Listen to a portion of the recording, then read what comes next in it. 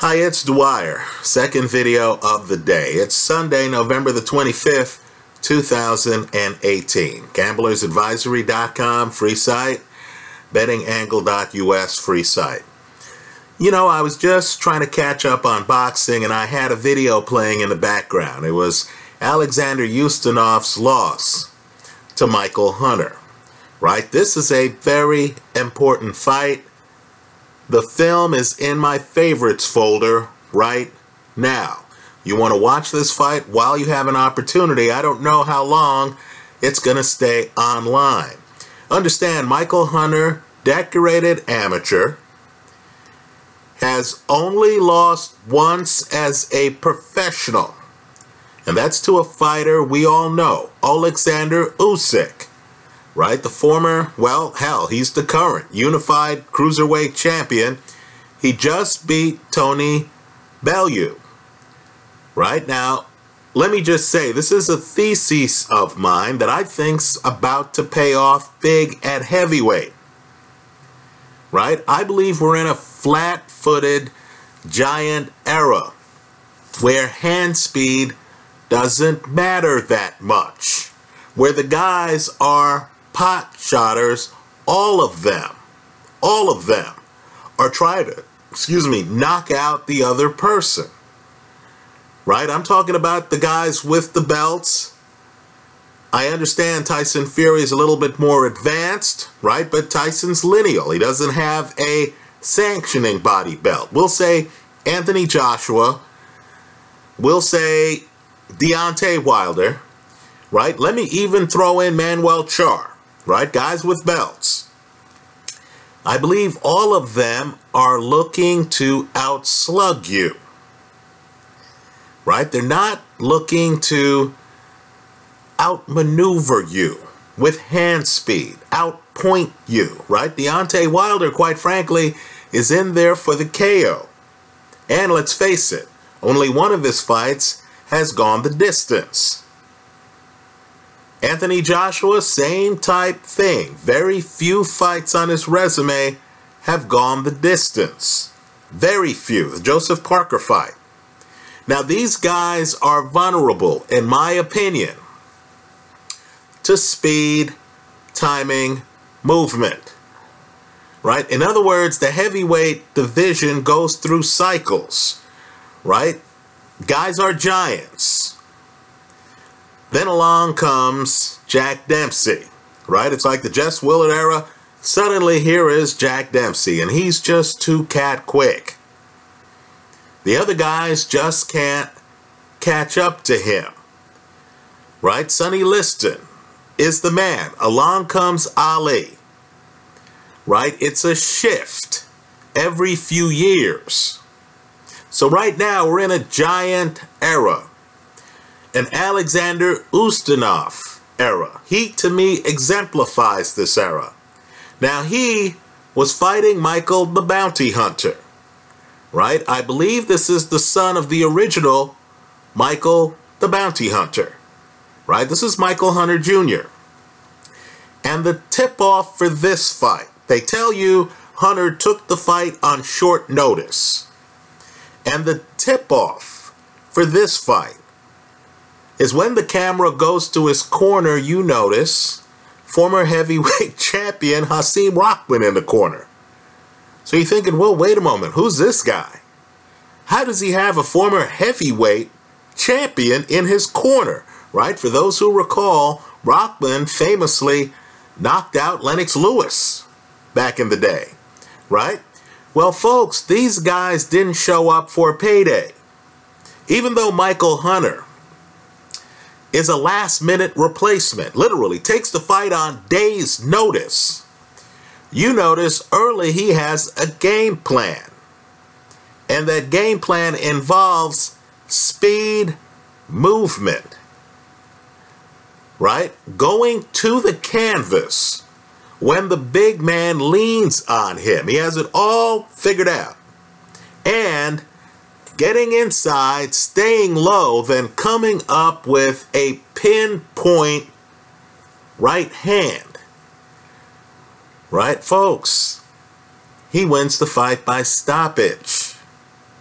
You notice Ustinov, who is 41 years old, but Ustinov is just too slow. He is just too slow to deal with Hunter's movement and craftiness. You'll also notice that Hunter has some, techniques that he uses. So the big man comes in to grab him. You'll notice Hunter always has something between him and Ustinov. In other words, he knows he's too fast for this big guy. This big guy is gonna have to grab him. He's gonna have to slow down the fight, and he can't do it using lateral movement. Right? These are big guys living off power. So Ustinov can't use lateral movement, even though years ago Ustinov had great legs. That's gone now. So Hunter's prepared. In other words, when Ustinov comes in to grab him, you'll notice Hunter gets low. He's hard to find to grab. Then when Ustinov grabs him, Hunter often has things in the way. His shoulder, right? An arm. He's leaning like this. So then you notice too that as Ustinov comes to grab him, Hunter continues to throw punches. Now guys like Hunter, who was badly outweighed in the fight, badly outweighed. Guys like Hunter are not on anyone's radar right now for the title at heavyweight. I believe his corner took this fight. Again, this is a guy who was a decorated amateur. This is a guy whose father was a fighter. This is a guy who's 30. Right? I believe he's older than Anthony Joshua. Right? I believe his corner has figured out that some of the guys at the top of the heavyweight division right now are just too slow for the lighter guys. I keep pointing out here online, Maris Briedis knocked out Manuel Charr. KO'd him. Charr's unconscious at the end of that fight. Too much speed, too much elusiveness. I know Eddie Hearn is trying to drum up support for an Usyk-Joshua fight, right? And he's going to have Usyk fight some other heavyweights. My point to you is, what's the point of that? The question right now, is whether Anthony Joshua, who's bigger than Usyk, who's slower than Usyk, who doesn't have Usyk's foot speed. The question right now is whether Anthony Joshua would know what to do if he's in against a higher volume, sharp, faster man who he can't clinch, who he can't catch, right? Who he has to, if he's going to chase, get out of his construct, open himself up defensively for the kind of counters that Usyk has made a living on. Right? Understand, folks, Usyk has already beaten the reigning Olympic guy from the United Kingdom, Joyce. Usyk's already beaten him. Right? I think right now we're hearing guys in heavyweight fights, weight 250, 260.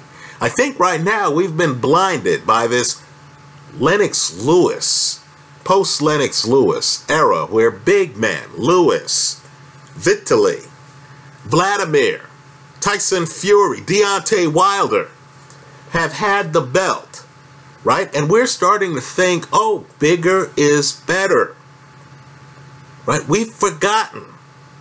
We've just flat out forgotten the Jack Dempseys, the Rocky Marcianos, the Joe Frazers, the Mike Tysons of the sport. Shorter guys who are hard to find, who hit hard, who can turn over a punch, right? So, folks, I need for you to consider Michael Hunter. This guy looks like he would be a problem for a Deontay Wilder or for an Anthony Joshua. Let me go one step further.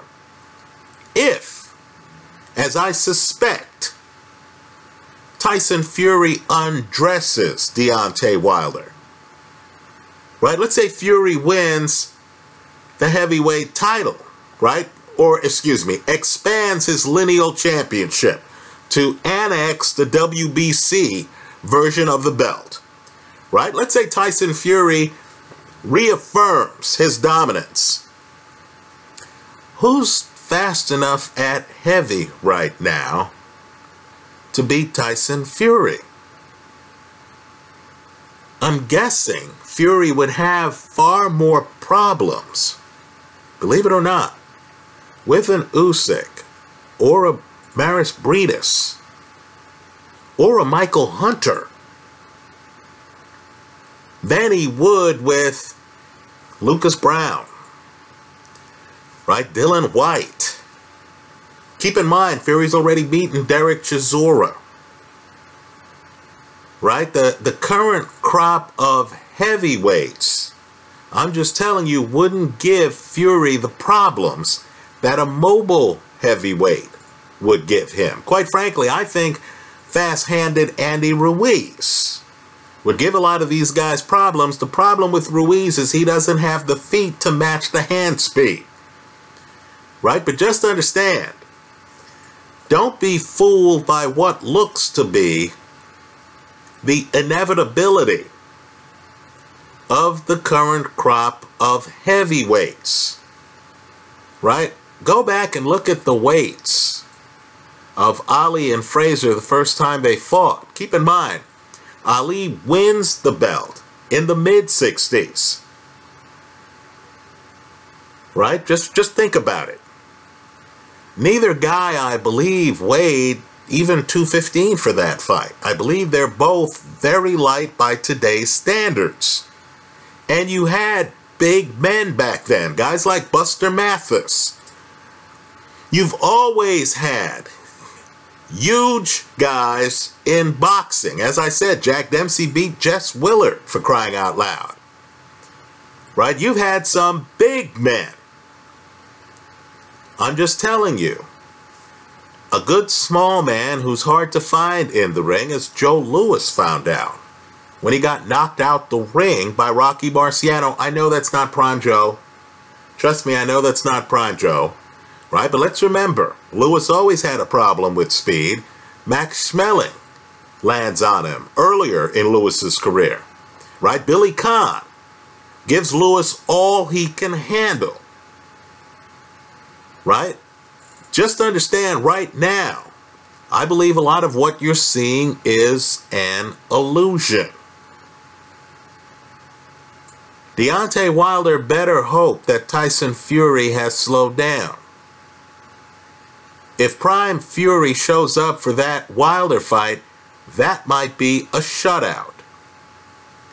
Usyk doesn't need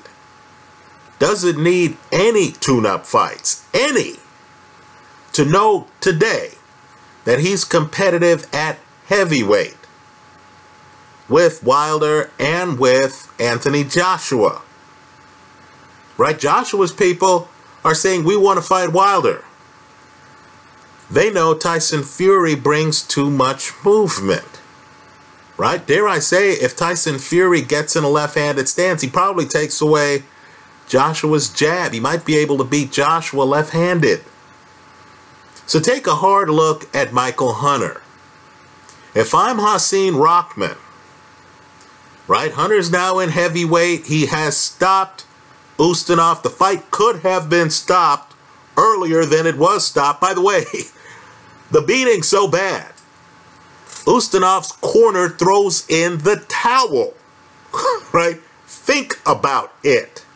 They throw in the towel, right? All I can say is a guy like this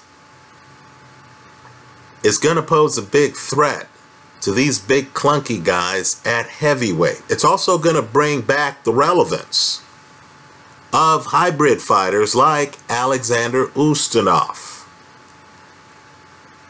Right? Just, don't fall in love with the current status quo. That's like falling in love with the world before the first iPhone. Right? Stuff changes. Right? Just consider this to be a period in boxing.